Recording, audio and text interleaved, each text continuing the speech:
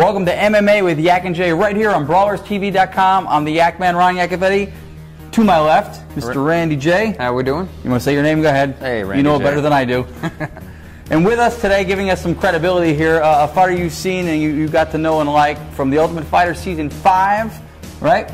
Yep, with BJ Penn. With BJ Penn is Manny Manvil Gamburyan. Manny, how we doing, man? Thanks for coming and sitting down with us today.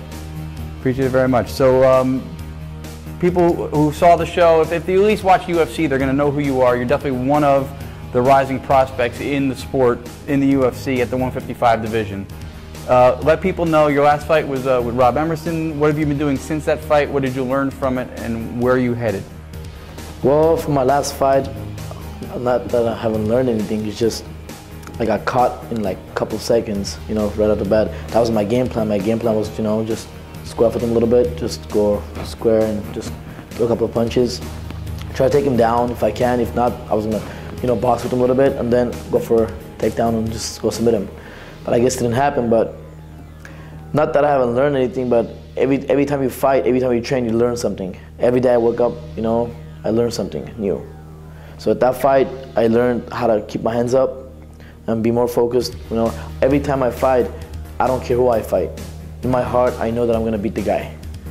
The way I train, the way I just focus, it's like totally different than any other fighter. Because I don't care if I fight BJ Penn or I fight Rob Emerson. The mentality is the same with me. I'm gonna beat. If I'm training for you, that means I'm going for the win. And I guess you got to. Yeah. I mean, you're in a weight class where in the UFC, light heavyweight was considered at one time the best. I mean, they had all the stars in that weight class. 155 now Deep. has got to be the toughest weight class Deep. right now. It's just too many good talents over there.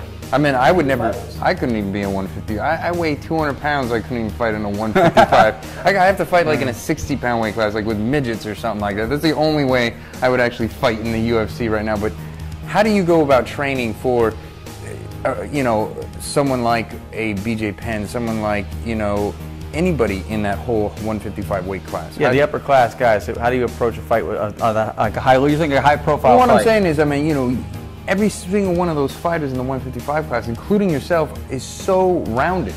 Yeah. That how do you go? You know, it's not like maybe 2-3 years ago where, okay, I got to just study my ground game because, you know, it needs a little work on. I mean, you've got to train. Rounded now. Everybody. You peak, and I'll tell you, everybody's good in this weight class, you know? It's the best weight class in the world right now. Even in the world. Look at Dream. Anywhere you go, it's beautiful. It's like too many competition, and it's all good quality guys. Is there anybody in Dream that you would want to take on if you had a chance just for like for the challenge of it? Go me. Why not? He has the biggest name out there, you know? He's like one of the best fighters in the world. Hands down, he's really good and tough. But I would like to challenge myself. You know? How did you actually get started in fighting? How did Manny just say, hey, one day you say, yeah, I'm just going to start? It's a long story, you know. When I was a kid in Armenia, I was a very hyper kid, like very crazy. I used to fight like big guys and this and that. I was trying to drive a car or motorcycle when I was like 4 or 5 years old. I was trying to, you know, I was a very bad kid. I used to fight every single day with my neighbors, my friends. So when I came to the United States, it was 91 of May. You know, when I came over here, my dad said, you know, I was 10 years old. He goes, you're a pretty big boy now, you know. I think you should do some sports, or what do you want to do? I told my dad, first of all, I'm like, I want to play soccer. I always loved soccer. I always loved it. He goes, okay, well, find a place and I'll hook you up and go. And then all of a sudden, Karo's family came over to my house, you know, that came from Armenia to see us and this and that.